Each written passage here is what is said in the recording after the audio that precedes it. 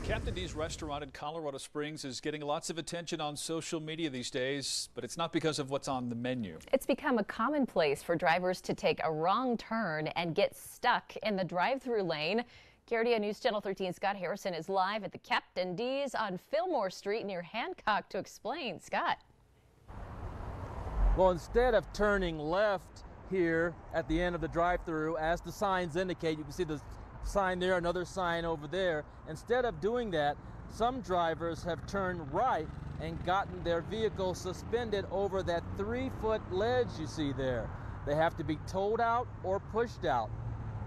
Now, a Facebook group called Captain D's Drive-Through Supervisors, or Survivors I should say, has collected nearly 900 members in just 2 days.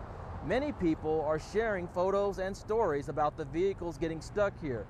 But there's a difference of opinion about how often this happens. The owner says the Facebook page exaggerates the situation, while the page's creator says it's been happening occasionally for at least a decade.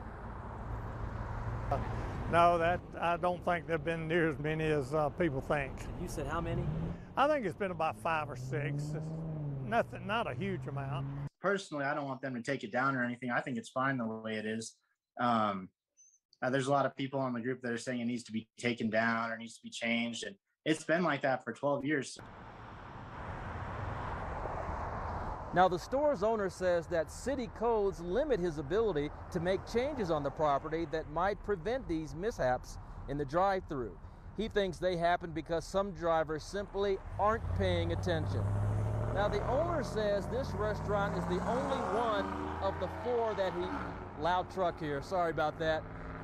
The owner of the restaurant says that this restaurant is one of the 4 he owns in town that is having this issue, partly because it's so close to the sidewalk and to the street. Newer restaurants were built after city codes were updated and now require more room between the sidewalk and the street.